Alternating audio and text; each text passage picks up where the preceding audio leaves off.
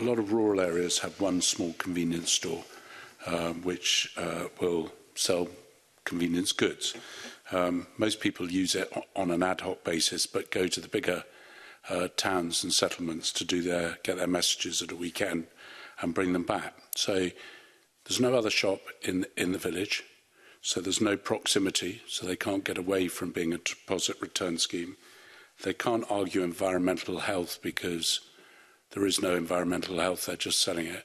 So they're forced to have a deposit return scheme, and they will be forced to take containers from the big shops where most people get their shopping at the weekend into the little shop, which means that they're going to end up with a storage yard probably as big as the shop.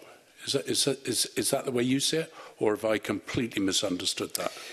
One of the things that we have yet to see is how consumer patterns manage. Will people do a bit like they do with bags now, you know, since we've got the 5p charge, where they keep the bags in the back of their car and take them with them when they do their big shop on the weekend. So it's actually a concern that's been raised with me by small retailers that people will do that they will take all their bottles back to the big shop and therefore not do the footfall in the small shops.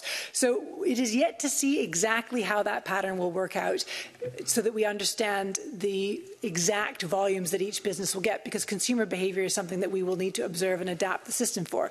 However, there is a proportionality clause in the regulations whereby small, especially manual return points can refuse. You know, so if someone ramps up with a van full of cans and tries to return it to a small shop where they haven't got the space, they can turn those away. They're not obliged. I think I understand that. I think that my point is you're not going to take your cans and your containers back on the bus to get your shopping at the weekend.